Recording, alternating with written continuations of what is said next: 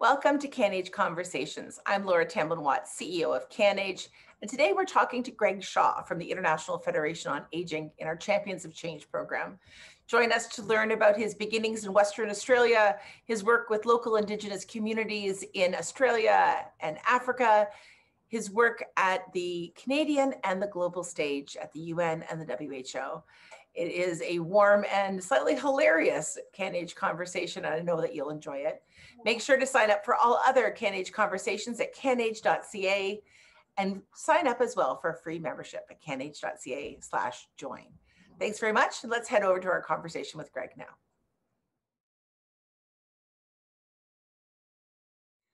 Welcome to CanAge Conversations, Champions for Change. I'm so pleased to have with me my dear friend and hero, Greg Shaw. And Greg comes from Australia and is now living in snowy, cold Canada. We're going to get into how that felt when he first made his arrival. But first, let's start by welcoming Greg. So thank you so much for joining today, Greg. It's my pleasure, Laura, and I look forward to the conversation today. Well, let's start at the very beginning. Where are you from originally? Those of you who are tuning in can hear that the accent is perhaps not typically Canadian. No, it's not Canadian. So originally from Australia, in Perth, Western Australia. So born and bred in Australia. But I do cherish my Canadian citizenship. I also have British citizenship and Australian. So I multinational. Well, and that becomes a bit of a theme that I want to delve into because you have been working really on a multinational and a global scale for years. I didn't realize you had UK citizenship as well. Yeah, no, that's because my father was British. So I managed to secure British citizenship as well. So it makes it very easy when I have 3 passports for traveling anywhere in the world. So it's really advantageous, that's for sure. So Perth is perhaps one of the most remote cities in the world, isn't it? On the side of Western Australia. Yes, Western Australia, and it is designated to be the most remote city in the world. So it's a long way from nowhere, and hence the very low number of COVID cases in particularly Western Australia for the last 8 months. So tell me a little bit about growing up there. What was your family like, and paint me a bit of a picture. All right, so I'm the middle child. I have a younger brother and an older sister. My mother was Nina and my father was Bernie. My mother is of Scottish descent. And if anyone's been to Scotland, our family name is Urquhart. So if you've ever been to Loch Ness and been on the ruined castle of Urquhart, that is our old family castle. So that's a little bit of history about my mother's side. But my father was in the Second World War, didn't talk very much about it, but had many medals given to him, which we ended up getting from the Australian War Museum after he passed, because he didn't want to have anything to do with his war medals and remember much of his time in the Second World War, particularly in the Philippines and Japan and in that particular neck of the woods. So he was in the Asian theater then. Yeah, he was in the Asian theater. You know, growing up in Perth, we had a holiday house, just like you have a holiday house at a nice location. We had a holiday house in a place called Moore River. That's where we learned to swim, drive, fish, do all those wonderful things as families do on weekends away. And it was only a short trip up the coast. So that's where we spent most of our youth and times growing up as a family. And it was always as a family. So it was a very close family. And one thing I can remember about my parents is I can never, ever remember them having an argument. And neither can my brother or sister. So I wish we could all say that. I wish we could say that too. That's extraordinary. Yeah, it is. No, but they were remarkable people. And I remember when my father passed away, he said, you know, I said, you'll be remembered for lots of things. And he said, what I want to be remembered for is what I've given back to community. And if you can take that with you before you die, giving back to community, that will be the best legacy you could ever leave. Well, that's a legacy that you have been living for many years now. So take me a little bit. So you're leaving then your childhood bubble and you're heading off to your study. Where does that take you?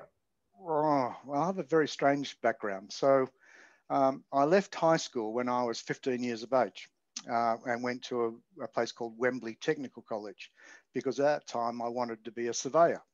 So they had an engineering surveying diploma at Wembley Technical College, and I undertook that particular diploma. And then at the age of 17, started working for the Australian Survey Office, and I ended up being articled with the Australian Survey Office to become a licensed surveyor. And I spent most of the 10 years in the in the outbacks of Australia and in the oceans of Australia, doing both land surveying and hydrographic surveying. So it's a far cry from public health where I basically sit today. But from my background when I was surveying, I spent many years actually living in remote Indigenous communities in the northwest of Australia and did all their, what was called at that time, as constructed surveys. So doing the survey of all the communities in terms of buildings, sewers, roads, all their networks, so you could actually develop good plans for those particular Indigenous communities. And most of those trips were 6 to 8 weeks in length, living in Indigenous communities. So I got to know all the remote Aboriginal communities, particularly in northern Western Australia, very well, and they knew me very well. So I had a real affinity with the traditional landowners in the Kimberleys of Western Australia. And then moving to hydrographic surveying, where I was at sea most of the time, and it really did play difficult. It was a difficult time, particularly for a young family, because I've got 2 boys. Ryan is now the age of 41 and James is 39, both in Australia. And I decided that I wanted to make some changes to my career and structure. So I then moved into property acquisitions and leasing for the federal government Department of Land Administration, which was still part of the Australian Survey Office. So I moved into the land acquisition phase of that particular department. And at some point in time, the Department of Health in Australia wanted someone to sell off their rehabilitation centres, particularly the one in Western Australia. And I was seconded to the Health Department to basically sell off the Melville Rehabilitation Centre and then set up a network of small rehabilitation centres across Western Australia. And I suppose from the work that I did with the Health Department and them knowing my background and interests, they were then talking to me whether I wanted to stay or go back to land administration, and whether I'd be interested in working with them to look at how we might be able to develop some services which really were targeted towards supporting remote Indigenous communities in Australia. So I was seconded again, stayed with the Health Department, looked at development of an Aboriginal aged care strategy, which was implemented across Australia for remote and Indigenous communities in the development of both home care services and long-term care services in and within those communities. So looking at marginalised community groups, that then led on to me working with multicultural ethnic community groups in Western Australia, looking at how we might be able to develop specific aged care services to support those particular marginalised and minority community groups. And during all that time, I was back at school doing health administration, social role, valorisation theory, contract administration and negotiation, quality assurance and accountability, all through Curtin University and the Australian Institute of Management were most of those particular courses. So I became really interested in the public health side of service provision, particularly around supporting older people. And that was basically in 1986 when I started that work. Stayed with the Department of Health and Ageing right through to 2003 before picking up our roots and moving to Montreal in Canada for the International Federation on Aging.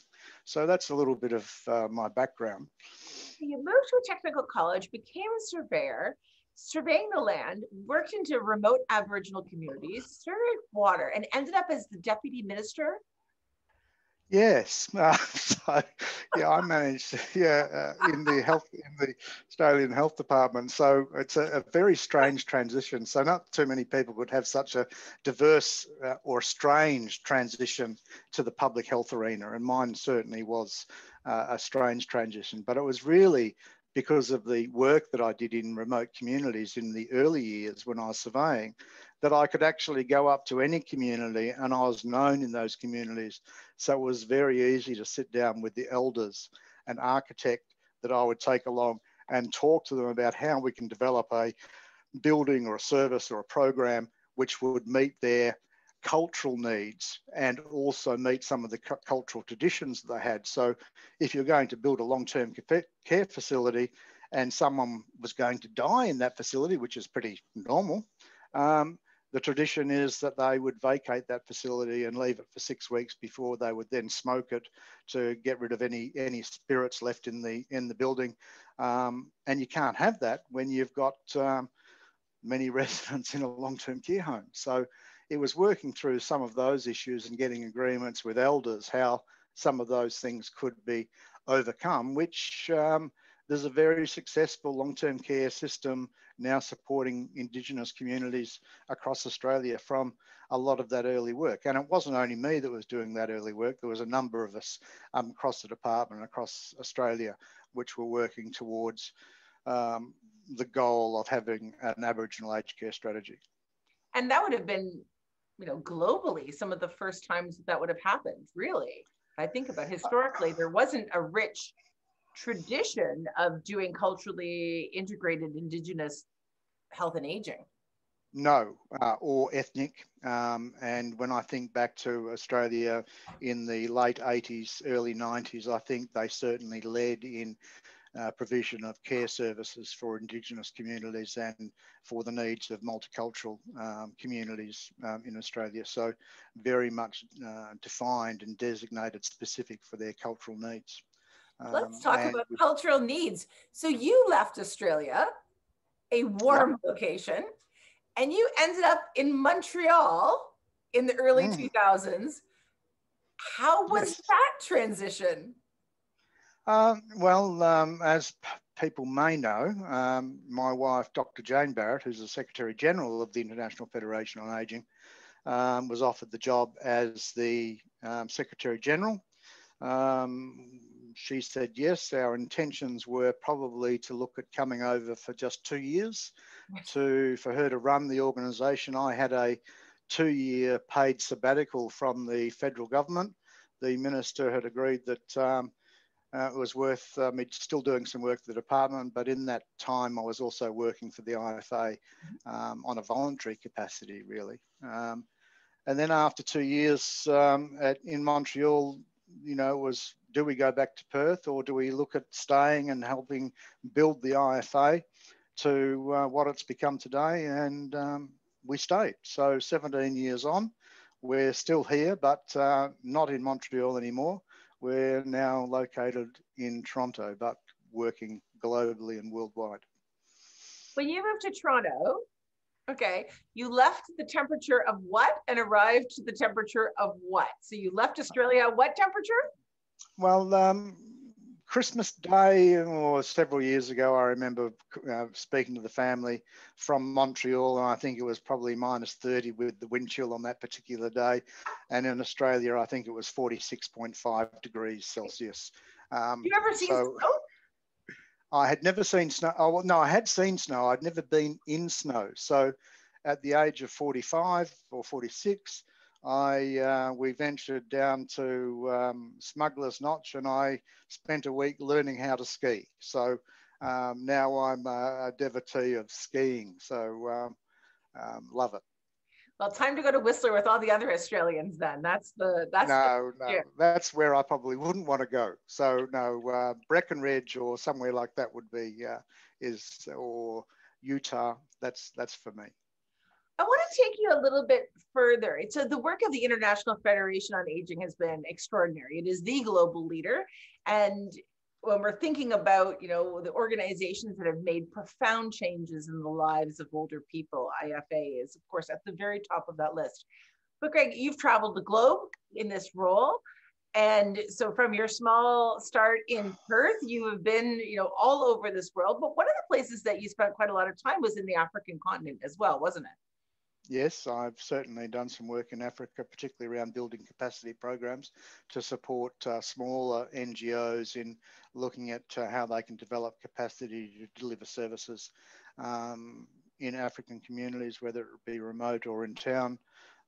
Worked with the South African Human Rights Commission and the Department of Social Development when they were considering how do we look at developing a national seniors advisory committee to inform government on what the issues are across South Africa, particularly for older people. And then later spent quite a bit of time in Mauritius, working with the Mauritius government, developing what they now have as their national observatory on ageing, providing advice to government on policy and programs to support older people in that country. I asked Jane when I spoke with her not that long ago if there was an aha moment for you, a time that you can think about where your world shifted or you were struck by a particular issue that made a shift in your thinking. And I'm curious whether or not you've had, one or two aha moments in your life that have changed your view or your trajectory. Look, I think it's probably predominantly my work around the Age-Friendly Cities and Communities program with WHO. I think some of the earlier times when Akita City in Japan wanted to become part of that particular network and spending time on an annual basis with the local government in Akita, looking at what they can do to make things improve the environment and services to be more age-friendly for older people. And seeing the commitment that they had was really an eye-opener for me, to the extent where they really have made transformative changes in Akita City to make it more age-friendly for the aging population, right down to those that are visually impaired, with and crosswalks and streets and cutouts and buildings where visually impaired have reminders going into buildings and within buildings, outside buildings, crosswalks that have a designated section for people walking and a designated section for people on bicycles. And then seeing how that particular movement has grown over the years since it was first looked at. And it certainly wouldn't be where it is today without the support of the Public Health Agency of Canada in the early years when Dr. Plouffe did work with WHO and Alex Kalashi in Geneva around that particular program. And it's moved from there to, places like Iran, where I would go and teach all the municipal bodies within Iran over a period of a week around the age-friendly programs, what they could do, what they can't do. To be able to have that foray into places which you normally wouldn't think is age-friendly has been really quite remarkable for me. And people often ask, so working at the IFA for 17 years, working in government for 25 years, or in public health in Australia for 20 years, even though you were looking at Aboriginal aged care strategies, ethnic aged care strategies, did you achieve more there, or have you achieved more at the IFA? I think the influence that we've had at the IFA to improve the quality of life of older people has been far more than I could ever have imagined just within my bubble in Western Australia and working with the Department of Health and Ageing. So it's been a remarkable journey, and one that I wouldn't want to change for anything. It has been an incredible arc, and kind of coming back to your own home. You're now living in Toronto, And you've become very, very involved as well with Hearth and Home in the sense of supporting the senior strategy in Toronto and the Accountability Roundtable. Tell me a little bit about how that came to be and some of the work that you think is going well in your own home of Toronto right now with regards to age friendliness or senior strategy. Now where shall I start? There is a real commitment clearly by the City of Toronto to be age friendly. How age friendly Toronto is debatable. You've only got to try and access restaurants where you've got bathrooms on the same level as the dining areas to know that it's not that age friendly in some circumstances or some cases. But there are elements where there is a real commitment, and I think the Mayor of Toronto, John Tory, has made a commitment to being more age friendly. And I think age friendliness is a lens which they look at when they're developing their their strategy for Toronto. So it's really important, and the importance is shown out by the commitment of the Mayor of Toronto signing on to the WHO Age Friendly Cities and Communities programs. You know, we're in the time of COVID-19 right now, and you know, you have been one of the forefront voices talking about the Australian model of long-term care, and that certainly helped to inform our thinking at CanAge. And I wonder if you could just take a moment to share with us some of the differences in responses between Australia and Canada, particularly with regards to older people in long-term care. Well, the significant differences in long-term care. So if I look at Ontario, I think probably around 33% of the bed stock is double rooms or more in Ontario. Double room provision in Australia, across the entire country of Australia, is probably less than 10%. Right. Most people have single room with ensuite within their room. And that's been in place for the last 25, 30 years. I remember before I left Australia, I would vet plans for long-term care homes. And if a building was being built for 70 residents, there would be 70 individual rooms, all with en-suites. And there may be a couple of rooms with connecting doors for a married couple if they were in that particular situation. The big difference here, multiple wards or multiple bed wards, and minimum standards of one bathroom or tub room and shower room per 25 residents or resident home area in the facility. So how can you deal with privacy, dignity, infection control when that's the current minimum standard? And the argument is, well, if we put en suites in every single room, it would be too expensive to build. And I used to hear arguments about the same thing in the disability sector when people were saying it really is difficult to get a bus that's got wheelchair accessible, and the cost for modifications for those buses was very expensive. Well, they're normal now. It's part of the normal fleet that people can purchase. It should be part of the normal fleet within the long-term care home, that it's single rooms, en suites, that you can isolate people when there is infection outbreaks in homes like influenza or COVID-19, and there isn't the capability to isolate people in the facilities today. So, you know, I talk about Canada as being really innovative in a lot of programs and services and facilities that they have, but does that innovation translate to best practice and adoption more broadly? It generally doesn't. They're something shown as being useful, but they don't get funded. So how do they actually maintain and get those systems in place? And without government supports, they won't work. The other interesting fact is that within the Australian long-term care system, private for-profits and not-for-profits and church and charitables are treated equally, exactly the same. So a private for-profit or a charitable would get the same level of funding from government in terms of the per resident term based on their level of care. Capital funding assistance where homes need to be improved and updates done. They're all eligible to those particular services. The amount of fees that homes can charge any individual is consistent right across the church and charitables to the private sector. So it's the same. Whereas here, it's not the same. It's very different. So the church and charitables have a different fee structure than some of the private for-profits.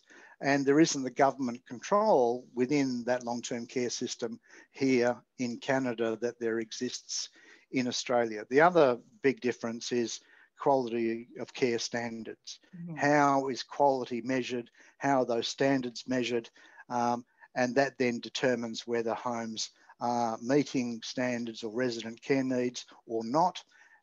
And in Australia, significant sanctions are put on homes where they're not meeting those standards, to the extent where a home could be closed or an administrator put in over and above the home operator until such time as those issues are resolved and there's a continuous improvement plan endorsed by the government to remedy those particular concerns. I think in 2018, there were 3,300 visits to long-term care homes in Australia, unannounced visits, whereas here in Ontario, there probably would have been less than 10. Yeah, 9. So, yeah, it's like, what's the difference between chalk and cheese? It really is. And I don't know why there isn't a real onus and a real push and a public outcry to actually improve the quality of care standards.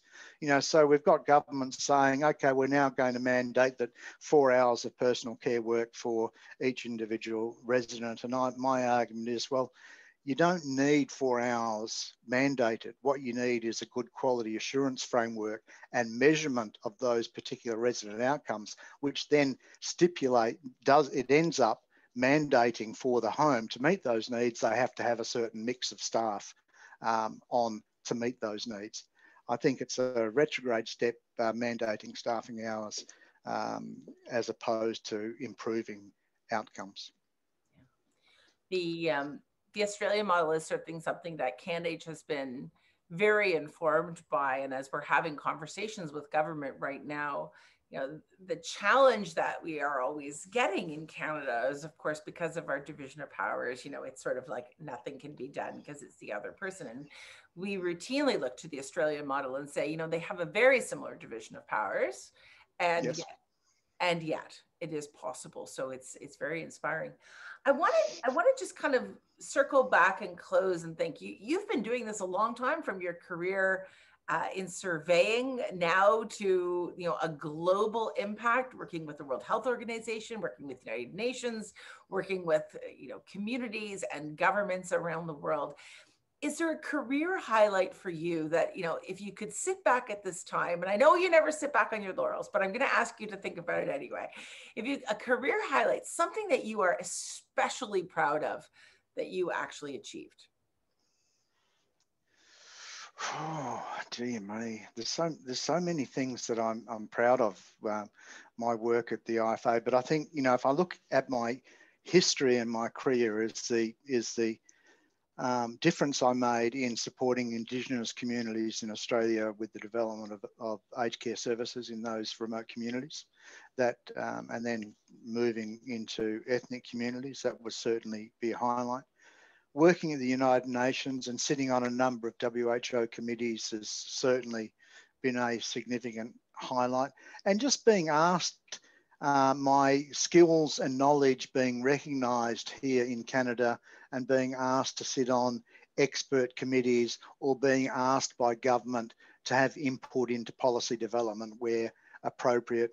I think that's something I could never want more of or want more for. I think having your knowledge and skills called upon where you can actually make a valued contribution to the country in which you live and you call home, I think, is the highest possibility or thing that I could ever want to do or be remembered for, that I've made a contribution here in Canada.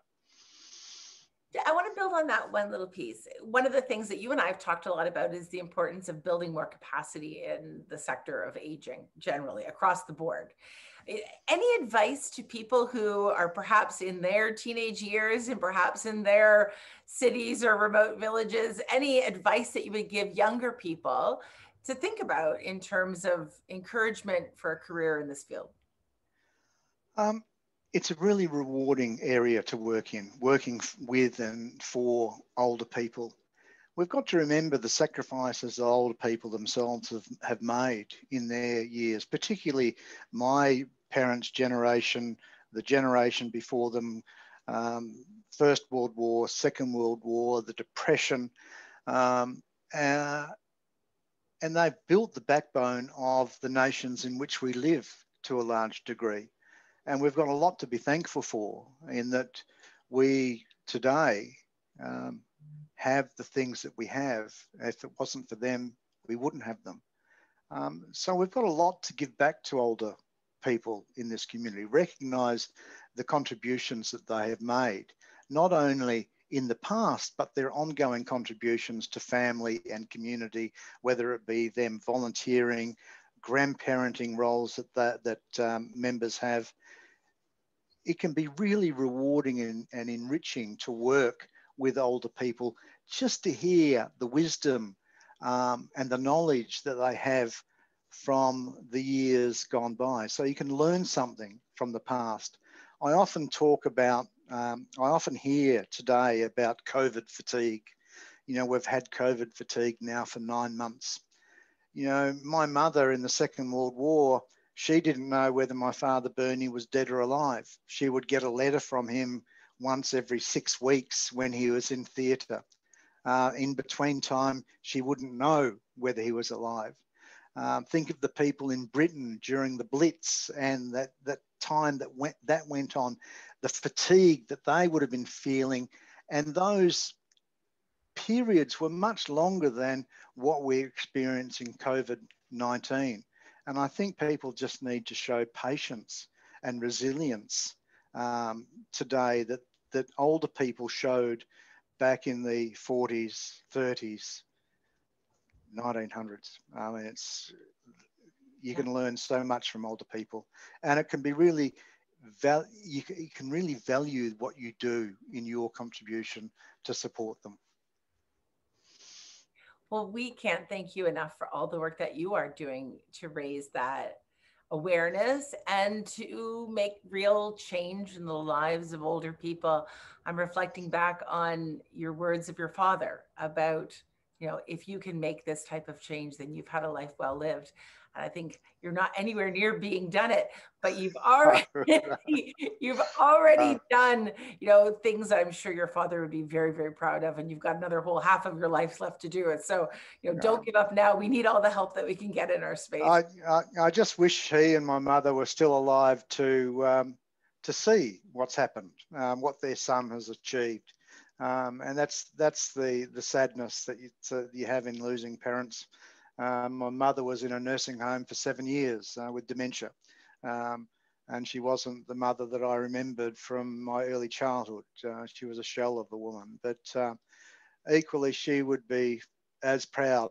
And just to relay a very brief funny story, back in 2006, we did some work with Hillary Clinton with the White House on Aging conference, and we did some work with her on some lecture tours with her, both Jane and I. And we had a number of photos taken with Hillary Clinton. And I remember sending one to my brother, who took it to the nursing home where my mother was and had it hung up on the wall, and staff would come in and say, "Oh, Nina, who's that a picture of?" And my mother would say, "That's my son Greg and his wife Jane." And she would, and the staff would go, "Oh, I don't think so, Nina. I think that's Hillary Clinton." And Mum would say, "Oh, is it? Is that who he's married to now?" So it was a very funny talking point. But it's those sorts of memories that, you know, bring joy to you, and you think you need to keep going in this field because it's one that brings really cherished moments in time. Well, congratulations on your long-standing relationship with Hillary Clinton. Yes, indeed. Yes, indeed.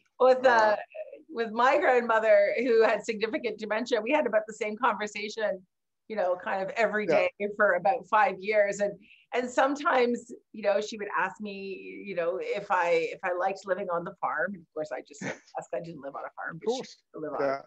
And then she would ask me if I liked the smell of frying onions. And I would sometimes say yes and sometimes say no. And it would take either direction. So it is so important, those memories, those smells, those thoughts. But it's even those conversations which are, you know, aren't cohesive, but they are memories that you can cherish and hang on to. Absolutely. You know, and every time I fry onions, I think of her. Yeah. Well, and now every time I see a picture of Hillary Clinton, I'm going to think of you. Greg, this has been wonderful. Thank you so much for being so generous. Most welcome. Time today. You're most welcome. This has been one of our CanAge Conversations, Champions for Change, and Greg Shaw certainly epitomizes that title as a champion of change, from his small starts in Perth, Australia, surveying, to becoming deputy minister in the field of aged care in Australia, to working at the United Nations, the World Health Organizations, and to helping to promote positive change in all of our communities. This has been a wonderful opportunity to spend some time with you. Thank you so much, Greg.